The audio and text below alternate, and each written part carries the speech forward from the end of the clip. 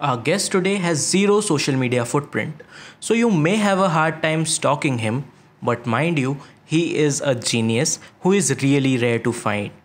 Meet Abhishek Mitra, being a walking dictionary, nailing internship at Microsoft, getting placed at Digite, and now pursuing masters from University of Southern California.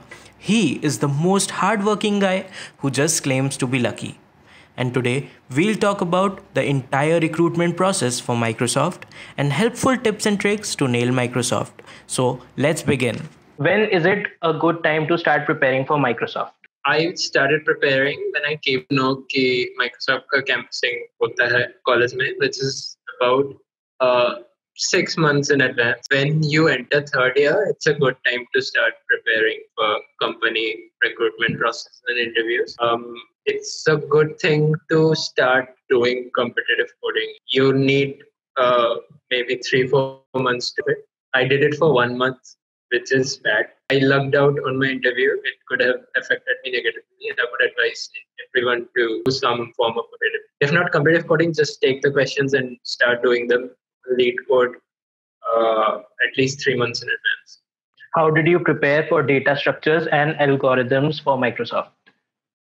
So DS and Algo, I already knew because I'm from CS. So I did that in second year and in the fourth semester of third year. So I didn't have to study much. And they don't ask you tough questions in DS and Algo. Like, they'll give you a situation and they want to know what kind of algorithm you are going to come up with to solve that particular problem. It's nothing too complex. You don't need to study outside the syllabus. You just know whatever your syllabus is, the basics of it, it's good enough. Or go to geeks4geeks.org and just type data structures, search for data structures, and you'll find similar 2022 articles on algorithms. Read all of them and you code. Okay. What challenges did you face while preparing? Right. So I'm not a coding person, not used to competitive coding at all. So it's a very different format because it's time bound. And almost every tech company will have a recruit. It doesn't matter how elegant your solution is. It does matter because if it's elegant, then you will be finishing in shorter time. But the main objective is to finish, and that is very different from idle code writing. So again, which is why I stress on competitive coding, because for me it was a huge negative because I was not used to it. That's one challenge. The other thing is when you start, I would advise everyone to have their math skills up. I got in my own interview, I got 2 problems from combinatorics, one problem on complex number addition and theory of complex numbers and theory of arithmetic, and one problem on Pigeonhole principle. So just know basic number theory and know basic arithmetic and study combi because you just prepare class 12 maths. But otherwise, if you don't know class 12 maths, you won't be able to solve the problems in the first round and it's going to affect your chances to progress. Did you have any previous experience in software development or Android development? And are these some kind of topics that are actually helpful for the interview? Android development, yeah. I did a Android workshop thingy in the very first year. We were roped into it by the seniors, if you remember. That first event after I joined college. And I actually won it. I won that event with Anindya Kundra. I've done a few other side projects on Ember. But it's not much. Software development, no. Software is not a one-man process usually. Web development, yeah, a little bit. Both my mini projects and my project in web development were on building websites. So I mentioned that in my CV and they quizzed me on it. What technologies do you know? Build this is the requirement for building a website. How would you go about it? I don't think that development experience, because they're going to be teaching you that stuff once you join anyway. Every company does. They're going to spend money on training. It matters if your code is clean. So I would say that previous experience in development isn't necessary per se. I had very minimal experience, I'll be honest. But you just have to be able to write code. Yeah. What skills would you advise a student to polish before the Microsoft interview? So first round is a technical coding round. coding round. They give you like 1 hour 45 minutes. You have to answer 3 to 4 problems, right? The second round is some kind of a written round. They'll give you a presentation, PowerPoint presentation, उसमें कुछ problem रहेगा, and they would ask you to write on paper your proposed solution, कुछ भी algorithm, data structure वगैरह to that problem. You get 30 to 45 minutes for that. Third round onwards, it's technical and it's interview. So I actually had just one interview round. Most people, I think everybody else had more than one, if I remember correctly. I might be wrong, but I had, and then I had to wait 8 hours, and then I went straight to HR. So skills to polish, I would say I lucked out with my interview. I would say first of all that make sure you do not lie on your CV, because you have to defend your CV. That's the only thing you have to do.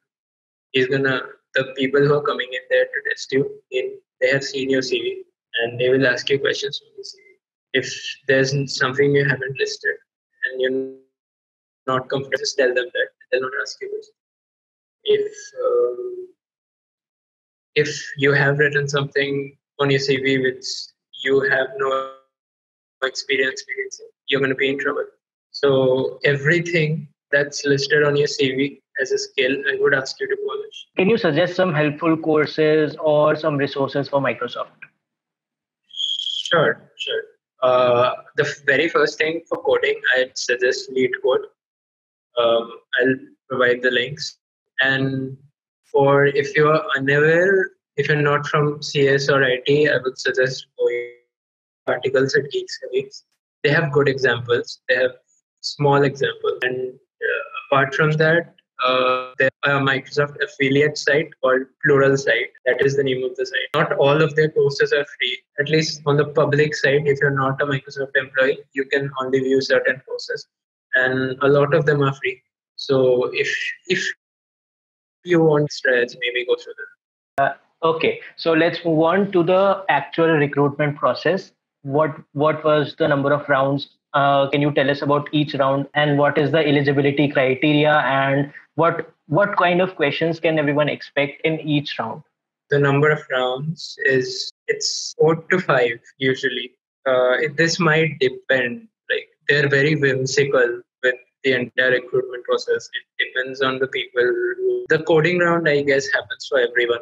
So let's first get that out of the way. You will have like 1 hour 45 minutes, answer maybe 3 or 4 questions. 2 of them are gonna be medium to hard. One is gonna be hard. One is gonna be even harder. That's it. And there's no such eligibility criteria that I know of from that round, because I did every test case for one problem. I completed maybe 75% of the test cases for another problem, 50% for the third. So there were people claimed to be much better, in a much better position for recruitment than I was, but they were not selected. So I'm not sure what the eligibility criteria is. They surely look at your code. The second round is a written round. I don't know if this is for every college, but अपने में हुआ था. They had a presentation. जिसमें you'll get a question, you'll get a problem statement, and they're gonna ask you what kind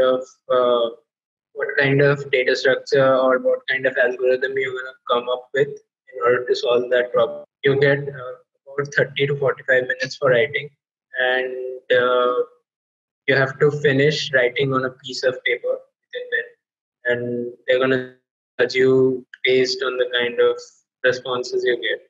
The third round onwards, it's gonna be technical interview, which means they're gonna look at your CV, they're gonna quiz you, they're gonna ask you about maths questions, they're gonna ask you about coding questions, they're gonna ask you about yourself. You have to, your intro matters, I would say. The way you introduce yourself makes an impression on the very first guy who's interviewing you.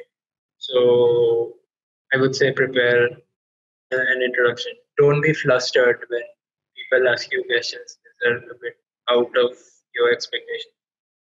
And the second, if they're not satisfied with the first round, or if they feel like they need to evaluate you further, they're going to take second or maybe third rounds, which are also technical interviews. And if you're selected, then the final round is the HR round. The HR round is very harrowing, and most people think that if they have made it to the HR round, then they're going to get the job or internship or whatever it is.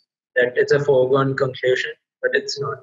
Uh, in my own uh, in my own year, when we had I think 8 people and 2 people got cut in the HR round.